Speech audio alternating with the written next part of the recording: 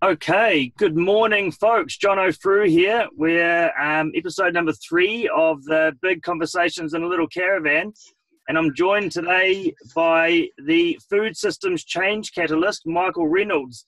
Michael, can you go ahead and introduce yourself, please? Good day, everyone. As John mentioned, my name is Michael. I do lots of different little things, but I have just recently, as of end of last year, 100% committed to working in a food resilience, food security kind of sphere. And so what does that look like? Well, I've been started and running a project in Christchurch, Otatahi, called Roimata Food Commons for about 2.5 to 3 years now. It's an activation of public space for the well-being of communities, specifically the low socioeconomic community that lives in Woolston. We have started growing food in there. We have over 100 fruit and nut trees, all of heritage varieties. We've got 42, I think at last count, 42 different varieties of heritage apple. So we're actually becoming a bit of an archive for these really important apple species that exist still in our country. And yeah, there's a whole bunch of information sort of around the process of them coming here, and lots of stories that sort of connect us back to our cultural roots over in England for a lot of us. We've also started landscaping. In October, we started landscaping a community garden space, which is about vegetable production, but it's probably as much or more about a bumping space for community to gather and build relationships. So that feels really exciting. And we're doing native regeneration in the park as well. So we do take a whole ecosystem approach to what we're doing in there. And then I run several sort of related projects off the back of that. So one is based in the residential red zone in Christchurch around foraging. So we're establishing a foraging etiquette, a way to, I guess, a moral and ethical framework for how we relate to free food sources that are in public spaces. I'm also involved with a group around time banking, which is a way of building relationships and allowing the exchange of time, wisdom, and expertise within communities without the need for money. And then I've also just recently, during the lockdown, launched another project called the Otatahi Commons Transition, which is a project which at this stage is really just a discussion space for how we as a society or as a city or as a region, a bioregion, could transition towards a different way of being, largely around the value of relational activities. So rather than looking at life as a series of transactions that happen between myself and an organization or another individual, what does it look like to first form the relationship and then support each other on our life journey through those sort of times. So I think we've all got a lot to offer in this world, more than what we probably realize ourselves and give ourselves credit for. And we also need to be okay with asking for help too. And that's a real challenge for a lot of people in our society. So they're the sorts of things that I would like to see change. And then I guess in regards to food, another kind of project that I'm working on is I worked with a group of people across New Zealand to draft the first version of an Aotearoa Food Resilience Charter. So the beginnings of a policy document that creates conversation around our relationship with food in all aspects. And that's currently at a stage whereby we are looking for people who are interested in feeding into that and sharing their views on it. And we can share a Google document for people to leave comments and such. But just in the last 24 hours, we've kind of realized that maybe this is an opportunity during this time of disruption where people have got more space, that we can actually build a network of people who are interested in this, that ranges right across our whole country, that enables us to actually work alongside government to create some of the changes that we need to see in the world. And one of the big things with that is actually healing our urban and rural divide that currently exists, and sort of transitioning away from this us and them situation that we have between those two parts of our country, and seeing actually how we can heal and hold each other and value each other for the parts that we play in each other's lives. Dude, I want to come back to that point. Let's have a further discussion on the divide, or, you know, as you and I see it, there's no such thing. But I want to go back to, you know, you talk about we often don't give ourselves credit for the opportunities that you know our lives can be, and you've gone out and made the most of the opportunity that your life is, and I can see that. And we've only known each other for a short time, but was there ever a time where you doubted that? And prior to that, what was it that brought you into this space? What was there a moment in your life where this became, you know, right, this is my life? Yeah, well, I think like a lot of people, but I guess I can share mostly about my own journey on this. But I've spent the majority of my life sitting with a lot of self-doubt, or a lack of seeing my self-worth. And I feel like a lot of that is, it's probably related to a lack of being able to see purpose and why we're here. A lot of us kind of fall into the trap of doing what we need to do in order to exist in this world, and existing is not enough. We need, as humans, we need a lot more than that. We need a lot of meaning in our lives. And so I started to find that at the time, sort of post-earthquake. So I was actually living in the central city of Christchurch at the time of the earthquakes, like inside the army cordon zone area, which was quite an interesting experience. But I think the thing for me was that rather than getting kind of sad and depressed or upset about what had happened, but I fully acknowledged that it was obviously a really tough time, and still is a really tough time for a lot of people in Christchurch and around the world probably as well. But there was an incredible opportunity that disruption creates. And I lost my job, and actually started running a project called A Brave New City, which we somehow managed to fund out of our own money, my ex-wife and I. And basically it was a public engagement project that allowed people to talk about the values and the principles, and I guess the more emotive side of what they wanted to see created in Christchurch post-earthquake, rather than talking about the nuts and bolts and the bricks and mortar, you know, what are the functional bits that we need to replace. I wasn't as interested in that. I was more interested in, you know, what are the bits that create meaning in our lives as humans that are living in this place together? What is the human experience of living in a place like Christchurch? So yeah, it all sort of came from that. And I guess one of the things that a lot of people shared during that time with me was that they wanted green spaces in their city, and they wanted places to grow food. And that's, I guess, what invited me to join alongside some other people talking about food resilience. But probably more so, it's what instigated the creation of Roimata Food Commons. So I've now fully, like 100% committed to this work, which is a huge risk, like financially for me, and probably actually emotionally and psychologically as well. Everything that I do relies on funding, and finding external sources of income. I am not as interested in the social enterprise aspect of some of the change stuff that people are talking about in the world, purely because through my eyes, I see it as a way of trying to fit purposeful work into a capitalist system, rather than actually working to change the system or move towards a different system itself.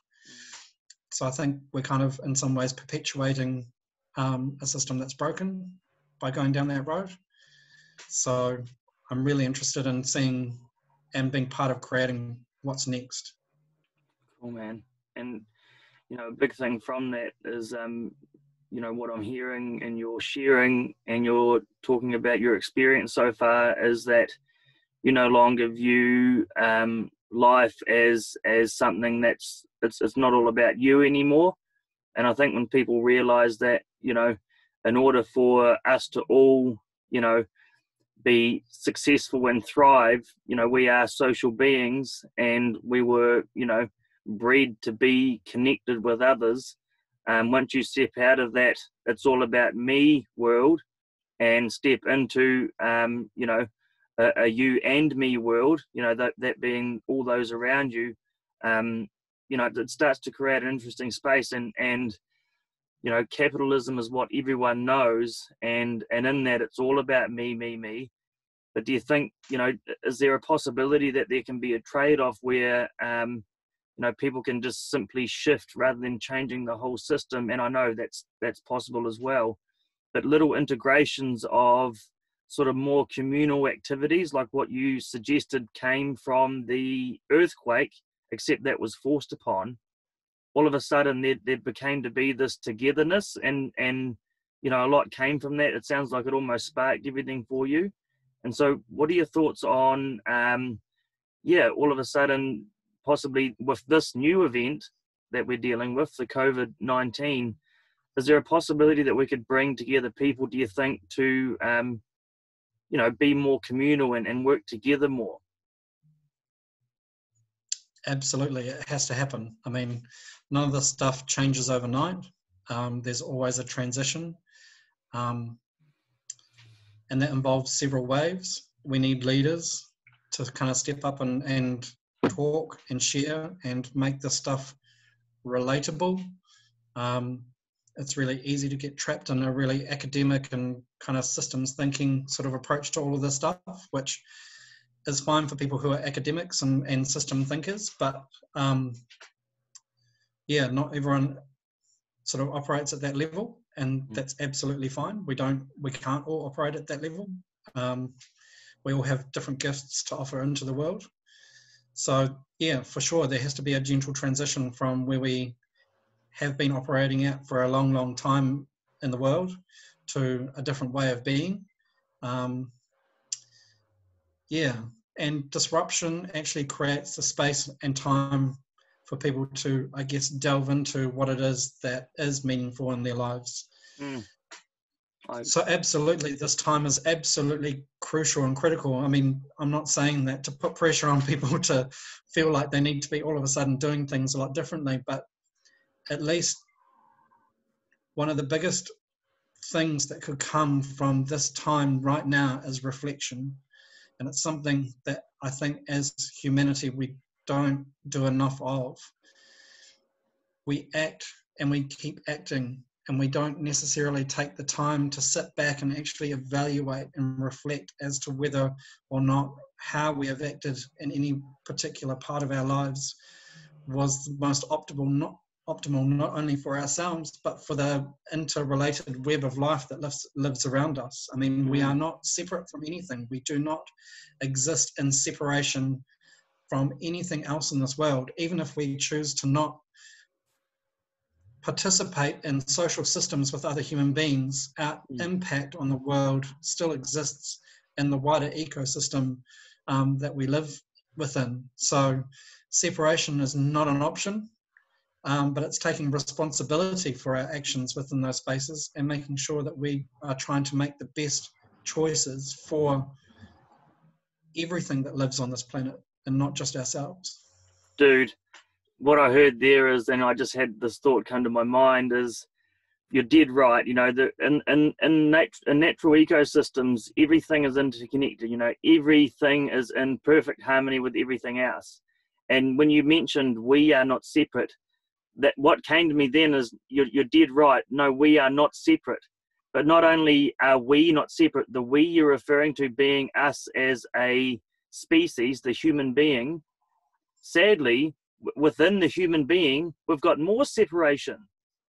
So like when you're referring to the absurdity of the separation of we as human being to the ecosystem, you know, imagine if we could just get to that point where there is a we, where we are all together, you know, like in order to become part of the ecosystem, we have to realize that, you know, we are all together as a species, but also we are much, you know, much more part of a wider, more interconnected relationship to nature than we've ever thought or even considered.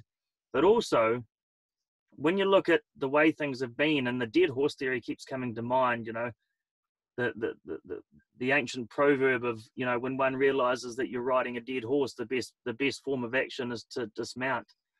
Rather than dismount, we seem to, you know, employ great teams of people to look at how do we increase the speed of the dead horse. Do we, you know, use a bigger whip? Do we get a lighter rider? But anyway, what came to mind then was, in the ecosystem of life that is a great circle and a great web of interconnectedness, like you say, there is no taking without giving. There is no such thing, and there's no significance. Everyone works together, and I've used this before in a presentation, and I'll use it again now. Is it's like, imagine if microbe A woke up in the morning and said, I'm not gonna give up this I'm not gonna mobilize this mineral for this plant today. I'm just gonna keep it all for myself. You know, or I don't feel like you know, consuming carbon and providing some minerals to this fungal network. You know, in nature, there is no significance and there's no self. And I'm okay with self because there's amazing stuff within people's identities, and I love seeing it expressed. But the main thing is, you must be expressive of that, of who you are that you've created, and you must look out for, you know, it's not just yourself. You have to be part of the ecosystem and give. And actually the main way to, I guess, transition from that place of living in separation, or at least feeling separate from everything else, is actually celebrating diversity. Yeah. That's what I mean. Like, imagine a world of just Michael Reynoldses. Oh hell. or just Jono Frews. Imagine it. Beautiful, man. No, nothing would get done. Come on. Yeah. You know, diversity exists in all levels of life and our existence and our acknowledgement of the world around us. You know, we've had obviously disruptions of different kinds in Christchurch over the last few years, you know, and in relation to, I guess, the things that happened around the mosque shootings, you know, that was very much a separation based event, and, you know, for a period of time, and it's probably existing a little bit still now, but, you know, what we tend to notice with these things is that the changes it's very hard to anchor them and ground them so that we actually see that sort of that systemic level change. You know, we're hearing reports and incidents of racism, extreme racism even, that are happening now in Christchurch again after the happenings of the mosque shootings. So to me, that's a way that the world is showing us that although there has been a slight shift in sort of the fundamental way that we see each other, there's still work to be done. And, you know, I see the same thing within, I guess, our natural systems and our food production, is that we are starting to see those leaders step up and make those changes. There's a lag. So it's a way of, I guess, supporting those leaders, those people who are willing to step up and actually commit to that level of change and risk in their life, and hold them to be able to, I guess, let them do that and then follow in behind them closely as we can, you know, within our own circumstances. You know, we can't all be leaders. We can't all be followers, and we've got to be careful how we lead too, because if you put your blinkers on within a leadership context, you can quite often end up, 10 kilometers off in the distance, and you've disappeared from view from anyone that was wishing to follow you as well. And you lose impact, and you lose the ability to invite people to come along this journey with you. So I think there's a really specific type of leadership that we're needing right now in this world. And it's all based around inclusivity. How do we lead but include people in that leadership and that experience of change in the world as it's happening, not after it's happened, and not doing it so fast and in separation from each other that we don't even witness, the world never witnesses what that change even is. Yeah. And probably what's missing too, Michael, is, things happen in moments like now where people are, like it's a disturbance, whether it be grief, what have you, and people often see like an obvious way out. Like, we spoke earlier about the rapid rate of, people going and buying seedlings and seeds and things because they see that as an obvious step to take at this time. And then we also joked about, when things go back to society, to the norm, that, whether people will continue that. And so what's missing is, and it comes from our leadership, is there must be, you mentioned there must be relativity. So people must be able to relate to the leadership. There must be acceptance and compassion at like the highest level, but also there must be some understanding. So like for people, and I do this with farmers, is like, gone are the days for me, for people, of telling people what to do. It doesn't work. So the top down thing, that form of leadership to me doesn't work, because it leaves people uncreative. It leaves people avoiding responsibility because they get to enjoy being told what to do, and they don't understand. So that when things don't work the way that they're meant to, they then don't know how to go about getting around whatever the hurdle may be. So what's important is that with the leadership that we're speaking of, that I'm sure we're both aligned with, is that there needs to be relativeness. There needs to be the man down on the ground doing the stuff with the people. And there needs to be a level of understanding. And I talk about this with farmers and other enterprises, where people must be actively engaged in the future that you're creating as a society, as a group, as a business, what have you, so that for the people amongst the group, there seems that they understand what's going on. They're part of the movement, so they're not going to lag. They're not going to stay behind, nor are they going to drop the ball when it comes to points of hitting, challenges and speed bumps along the way. They're going to be actively aligned in the trajectory of that wider group or society, such that, they will do everything that it takes to make sure that that future that's created is fulfilled, or at least, head towards that direction.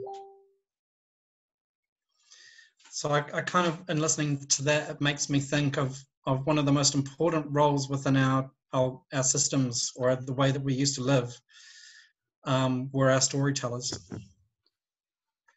So our storytellers that all cultures have had woven into their fabric of being, throughout time, are the keepers of wisdom, and they keep and they share.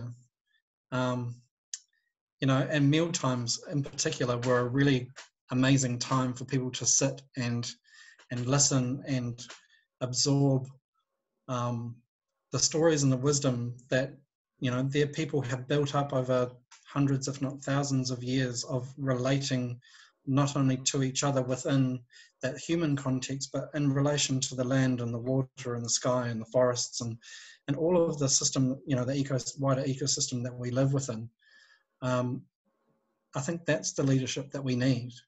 We need people to lead and tell the stories, to reconnect us with our roots of who we are as humans living on this planet, to really just inspire and fill us with love and care, to jump us forward.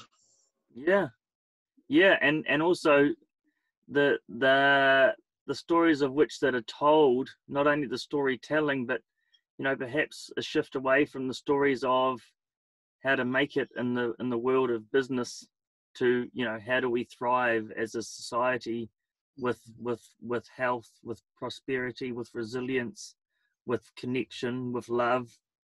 You know, like when I was coming up through the ranks in the New Zealand farming industry, it was all about getting to the top. It was all about having the farm, the owning the farm, the having the boat, the the dog, the kids, all the stuff. And I thought that was what life was. And really, like, and I quite often go back to this, is if you go out to a nice quiet spot at 2 or 3 in the morning and look up at the sky and ask the stars, do they care for that kind of status? Really they don't. So our view of what life is and what we think success is, I'm looking forward to that dialogue shifting so that the stories aren't no longer what are the Kardashians doing, but more like how do we operate as part of the natural ecosystem, and how do we bring the love back into the picture. Yeah, redefining success is a huge part of it. And I think the other thing that's kind of coming up for me during this conversation as well is that we need to acknowledge that reciprocity is actually the default setting for nature. And I mean, that does kind of, I guess, speak to that love and care and interrelatedness, the giving and receiving. I think quite often what we notice in society is that we fall more so on one side or the other of that spectrum. Oh we've my got goodness, people man. Yeah. Before you carry on, Michael, for those that didn't go to school, for very long, what was that word you used? Which word? The reciprocity. What is that word? So it's healthy relationships are reciprocal. So I give what I can give, and you give what you can give, and I receive all of who you are, and vice versa. And that's just naturally accepted, and that's enough. That's more than enough. And I celebrate all that is. And that's what we need to hold at the heart of all the relationships we have, whether it be with other humans or with the world that lives around us. I mean, we are enough. Self-worth drives all of this fear-based stuff, or lack of self-worth drives all of this fear-based stuff. If we can acknowledge and celebrate who we are as people, that is going to go a huge way to being able to acknowledge and see each other for who we are and accept that we are enough for each other. Just the way you are. To me, that world is beautiful. Would there be war in that world, Michael? No. Would there be greed in that world? No, there wouldn't. I mean, it's not even on the spectrum. It's just life. It's what life is. We're just not there. And that's the sort of leadership that we need so badly right now, Michael. Yeah, and we need to be brave and open enough to be able to talk about this stuff. I mean, it's not easy. It's easier with some people than others. But, you need, in this world, you really need to be a strong person to be able to stand up and talk about these things in a really open and genuine and authentic way. Yeah. This stuff comes from the heart. It doesn't come from the mind. It's not something that you think through. It's something that you feel. It's the essence of who we are as human beings, and who I am as a human being. And I hold that as close as I can in everything that I do. Yeah. And it's beyond strength too, isn't it? Like it's courage, it's vulnerability, it's, getting flat, that expressing the way you feel. And the big one is like, a bit of fear at the moment, sure, just let that be. But another big one that's missing is, imagine if we could all, express the love and adoration that we have for others. What would that do for some people? Like, just not only for them getting for themselves that they are enough, but then to have others come to them and say, look, you are, as you are, enough, and I love you. Mm. Some people go to their graves without telling their parents they love them. Mm. I mean, it's transformational, really, the Mm. opportunity that sits there with this stuff. Mm. Yeah. And I think, even when we look at it on a bigger scale than, individuals or whānau or communities, I think that it can easily be invited, between different parts of our society as well. So when I think about, our urban and rural communities, there's a real need to celebrate the role that each of those communities play, and acknowledge what each of those communities bring into that relationship that exists between those communities. Mm. Do you know who I'm just thinking of now? Gandhi. Mm. He didn't take no, and he had people completely understanding where he was heading, and he had people, that sort of leadership where you can be so vulnerable and so open and so committed to the future. The people, and why I thought of Gandhi was because he had thousands of people coming and just saying, what is it that I need to do? What he created was so, profound and so obvious, and so, that people came along like, just we're here. We what do we need to do? Imagine if we could have that as the leadership. Yeah, I think we can all be that, though. We can't just look to one person. We can all be Gandhi in our own lives. We really can. Yeah, just your family. Yeah, and I mean, it's widely talked about in this kind of climate change atmosphere that we have in the world, where I guess, in order to create change, we all need to make individual decisions and create actions off the back of them. And, all of those individual actions will add up to a large scale change kind of across the whole of the world. And I completely agree with that. That is a form of leadership in itself. Mm. So what do you taking think? responsibility. Oh, dude, that's a big one. Responsibility. Why do you think we're so scared of that? Because we live in a society of blame. Yeah. And blame is a way of absolving ourselves of responsibility. Mm. So when urban communities look at farmers and talk about nitrate leaching and methane and CO2, climate change related global warming, and the role that farming is portrayed to play in that, and that's an absolving of my responsibility as someone who lives in an urban community to say, well, there's a bigger impact happening somewhere else, and so that's not my responsibility. They need to change what they're doing in order to solve this climate change related issue that we're having in the world today.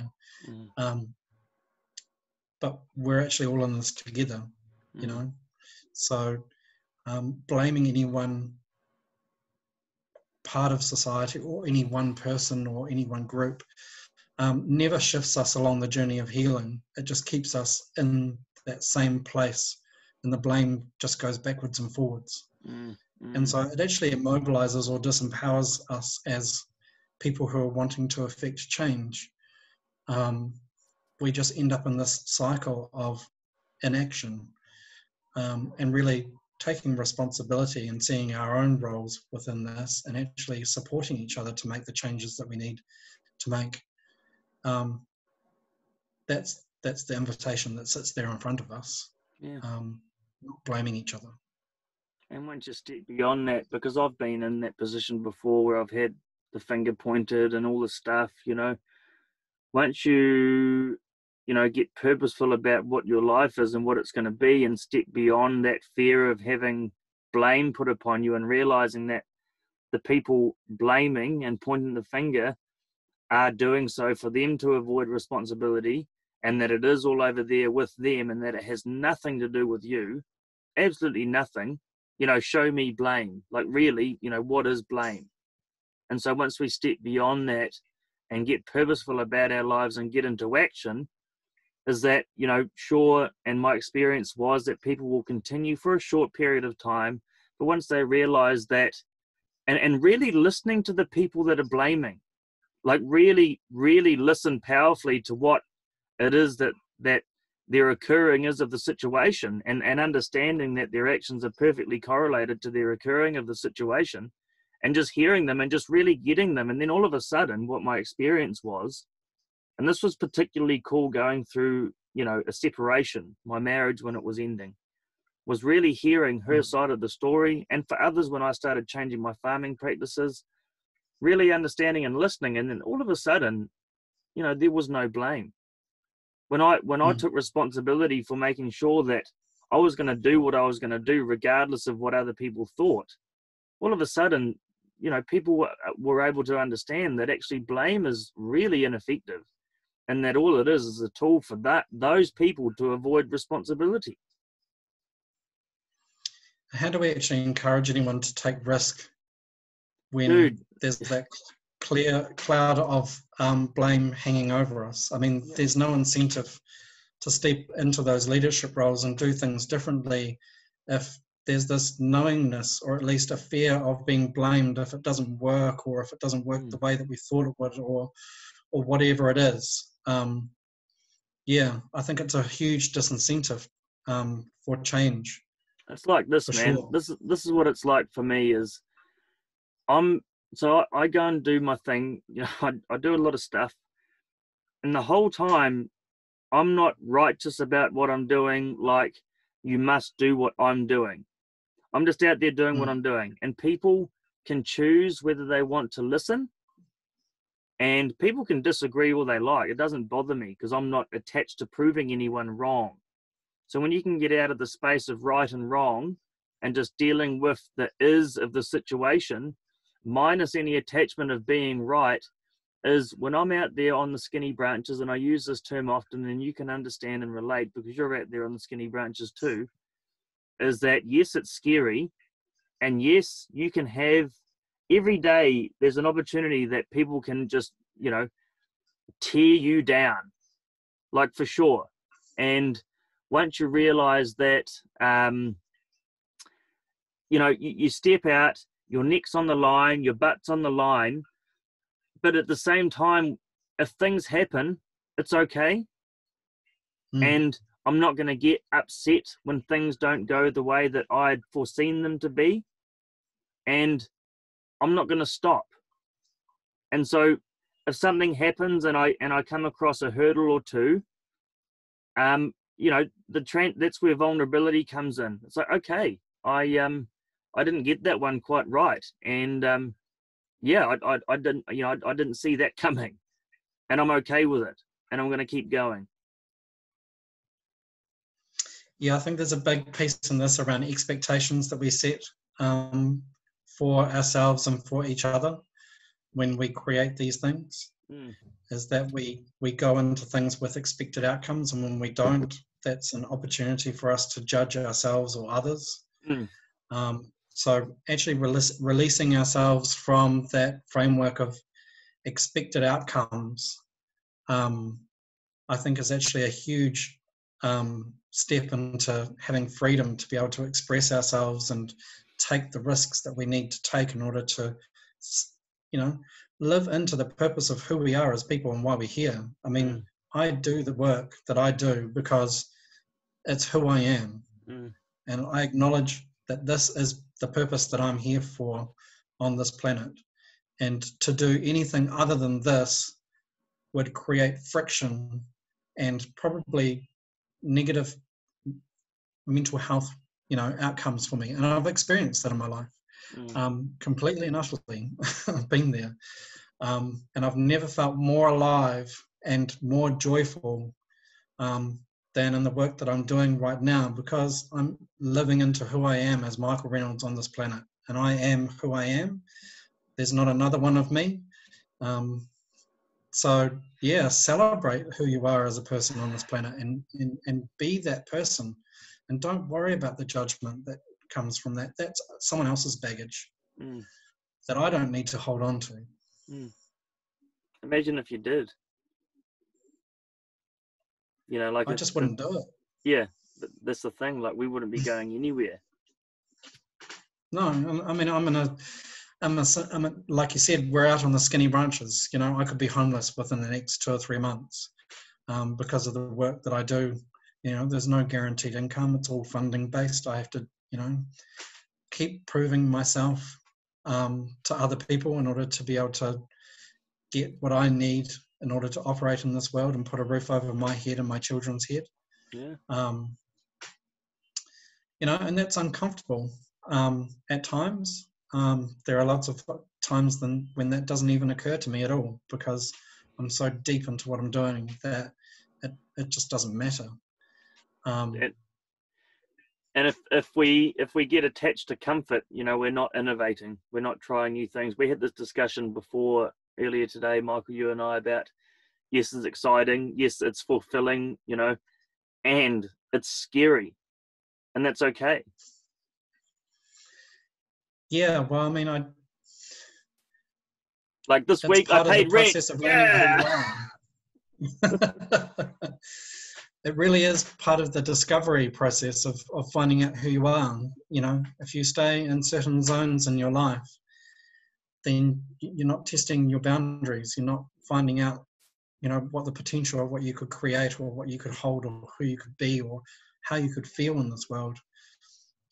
So I think, this has been a really huge process of discovery for me as an individual living in this world, and in my roles that I have as a father, and and as partners in relationships and friendships and of all kinds, across the world. I'm learning a lot more about myself and what I'm capable of, and what I'm capable of feeling and connecting with through this work, and that's immense. That improves my experience of living on this planet. Yeah. And I would wish that for everyone. And that takes some courage, and it takes some, massive vulnerability. And the other thing it takes, man, is action.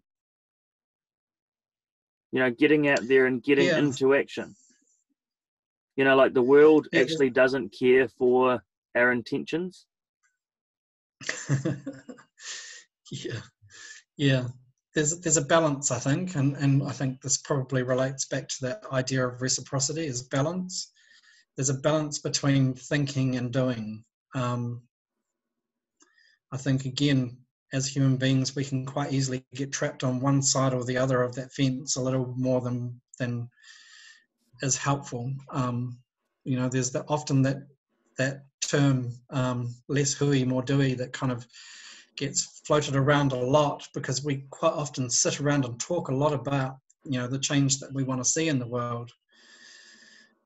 And there's a value in that, for sure, but it then needs to be channeled into something that people can interrelate with, can connect with, and can experience.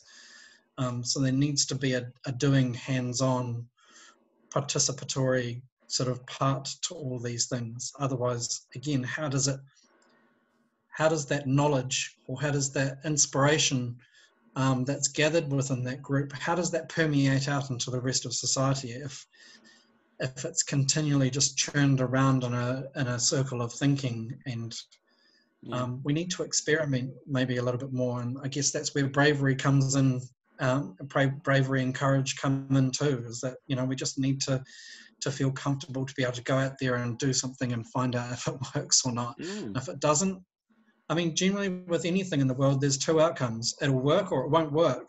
Either way, you win, because if it works, great, keep doing it. If it doesn't work, cool, that doesn't work now, and you can change it to be something that might be an iteration of that will work. You're still moving along a journey of discovery and creating solutions in the world. Dude, so we don't need to be afraid of failure. Failure is just learning. Okay, so, the other thing, Michael, before I go into what is failure, does nature fail? there's no such thing as failure. I was Yeah. actually given the opportunity by a group in Christchurch here called Link Leadership and Communities to talk at Fail Club, which was a really interesting sort of thought process for me. It's like, do these people see that I've failed enough in my life in order to be considered to be an expert on failure? And what does that say about me?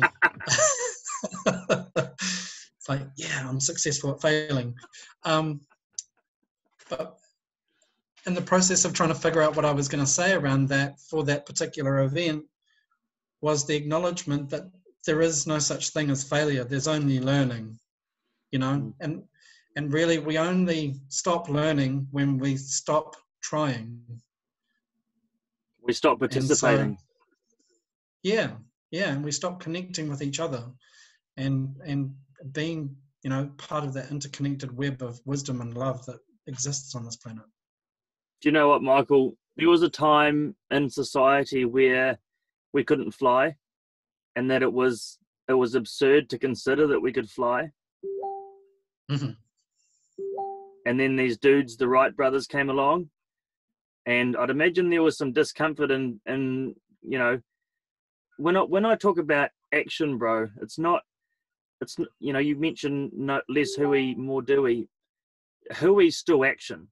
Like discussion is still action, and much like a declaration of what you're up to, like you and your introduction, and I know you as the person you are, that at some point was a declaration. So there's things that we are living into, like the future, but without declaring it or getting into action as far as creating it, it is nothing. And so even writing something down is getting something in creation. Even having a discussion with something is getting it in creation. And how are you going to act to have it be that is going to become the future that you actively live into? You know, that's the sort of action I'm talking about. And much like the Wright brothers, when they decided, hey, like, I think I can fly. When you're creating that which you are going to make your life about, and it's so clear and obvious to you, the things required, the resources, the people, the knowledge, the discovery, it all just seems to unfold. Do you get that? Like, I think if anyone, I don't have this conversation with many people, but I think you can probably understand. You know, somehow. Yeah, there's a word, collaboration, that gets bandied around a lot in the world today, and in terms of ways of working or doing things in relationship with others to create more impact, or at least bring in a diversity of skills and knowledge, expertise, wisdom, in order to create solutions for certain issues in the world. I haven't experienced a lot of it myself. The piece that's missing for me is the relational aspect. Life for me is about values and living true to the value that I hold in my life. And only when we're in these, I guess, more work-related relationships, it's only when you achieve that values alignment and that relational sort of aspect of being with each other that you can actually step into that role of collaboration, where two entities or two people or however many people are involved in this collaboration can actually share enough of themselves into a container that they all hold in order to be able to create something that's grounded and actually impactful out in the world. If we can't form those relationships and hold those relationships with the people that we can work with, then we're very, very much limiting ourselves to the impact that we can have in the world. So I see a lot of partnerships and I see a lot of projects and stuff that happen, but I feel very strongly that I don't see a lot of collaboration happening where we're actually working at that values, that heart level with each other to really create impact in the world. It's like, to me right now, I'm just present to, one, how on earth did we meet? You know, isn't it crazy? Like, is right now us having this discussion, what are the odds? And I really, how did we meet? Isn't it crazy? The universe does a lot of things that we don't need to know about. No. We don't need to know why. We just need to acknowledge that there was a reason why they happened, and once you sort of accept that, then you're open to what that could actually invite for ourselves and for the rest of humanity. So, wow. Yeah. Michael, what is, for you, paint me a picture, if you will, please. And I'm sure it's vivid, and I'm sure it's there for you. What are we going to look like in 10 years' time? For you? I guess as someone who holds on to quite a strong vision, or who kind of lives into a role of being a visionary in this world, I'd love for money to play a much, much smaller role in our lives. I'd love for us to value the relationships that we hold in our lives as our way of, I guess, exchange in the world, you know.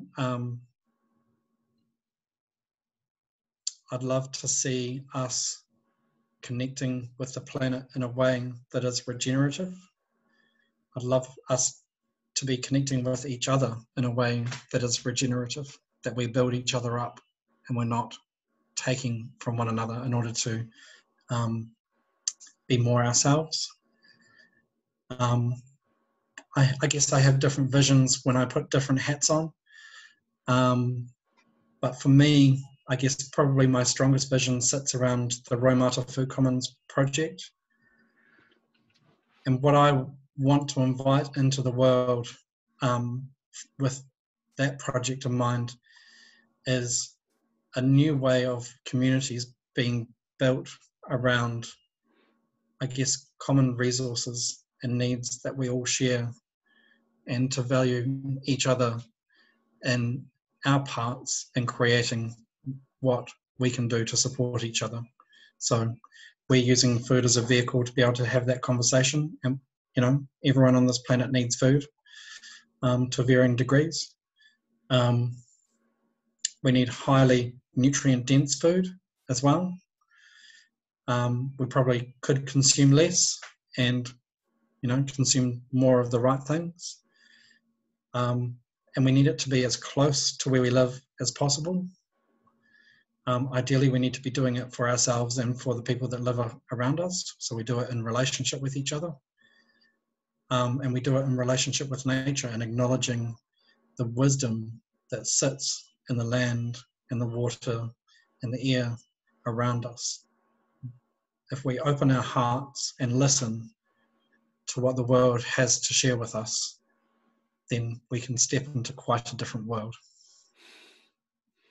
Wow. I've got goosebumps, man. Me too. And so talk me through, I just want to finish up with what's the next few steps for you? What's the next few movements for what you're up to? And I'd also love for you to speak on, you know, what is it that you're requiring? So next steps, one thing that's probably come up in the last 24 hours is there's a real opportunity as a group of people across our country who are interested in food security and food resilience to, I guess, work at potentially a government level in terms of policy and action for the whole of Aotearoa.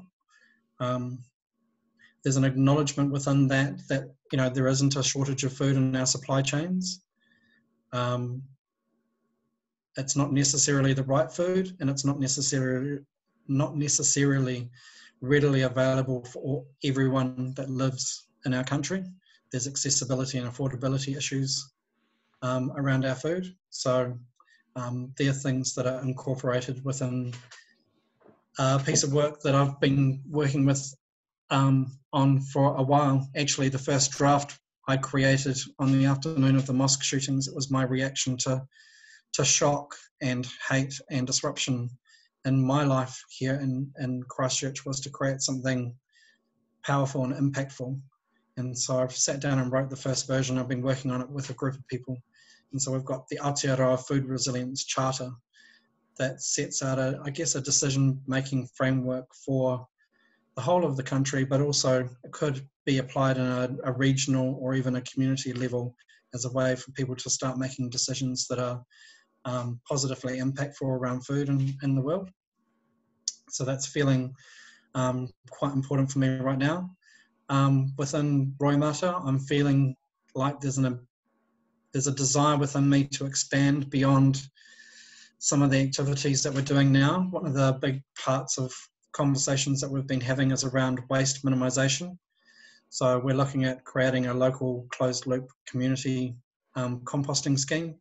We've got restaurants in Christchurch and in our local neighbourhood that are interested in feeding their green waste in, with the intention that the compost that's created obviously feeds the soil that we have at Roimata, but also becomes a free resource for the people in our community to be able to start growing healthy kai in their own places. And there's also a redistribution of food sort of idea as well, which I know is happening a lot across the world probably. But I think local responses are really important in these times. That's where resilience is built.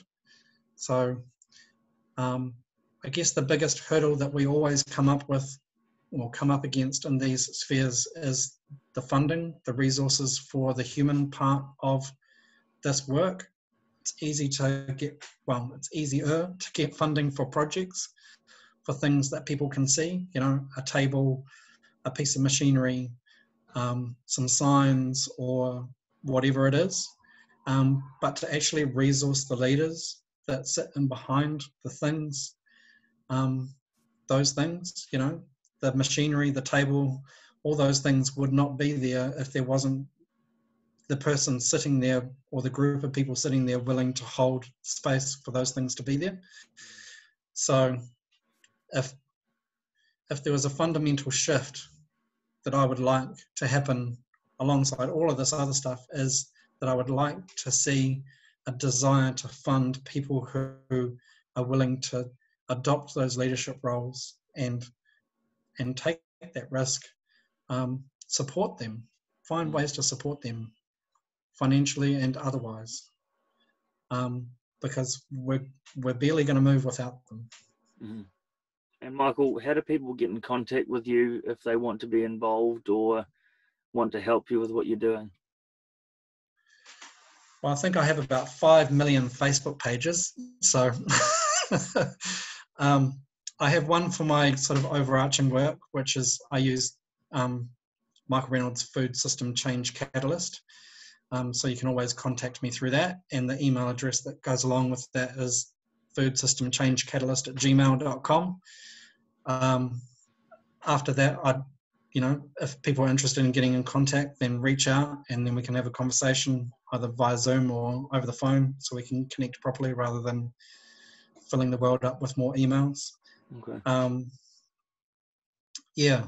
And I'm really interested in working with passionate people who are willing to really give of themselves and participate in these things from a place of love and care and kaitiakitanga, or stewardship of the planet and the world around us. Cool, man. Cool. And for before we go, Michael, for all the people that are sitting at home watching wherever they are, we're experiencing some interesting times at the moment, and we're finding ourselves isolated, which you and I know isn't the nicest feeling. What would you have to say to people out there who are perhaps struggling with the isolation? What would you have to say to those people? Find if connection is really important to who you are as a person, which I think, people need different levels of connection. Find ways to connect if you can, even if it's talking over a fence or saying hello to people when you're out for a walk. It doesn't need to be a long conversation, but the acknowledgement of people around us just waving or saying hello can be a real lift to one's mood. Lean into your feelings as well, because there's wisdom in there, there's learnings in there. So when we're feeling, I guess, lonely and afraid, really leaning into that, we get to learn what it is that actually we need for ourselves, and actually celebrate. It's an opportunity to celebrate parts of our own personalities and what we offer to the world as well. So, just really sit with your feelings and kind of try and use reflection to figure out where those feelings are actually coming from, and then we'll understand ourselves just that little bit better, so that when the opportunity to open our doors and come together again does come, that we do so as with a deeper understanding of who we are. I like it, dude. I like it. Well, Michael, thank you so much for your time chatting with me today, and I'm sure it's of massive value to people out there. And I acknowledge you for the work you're doing, man.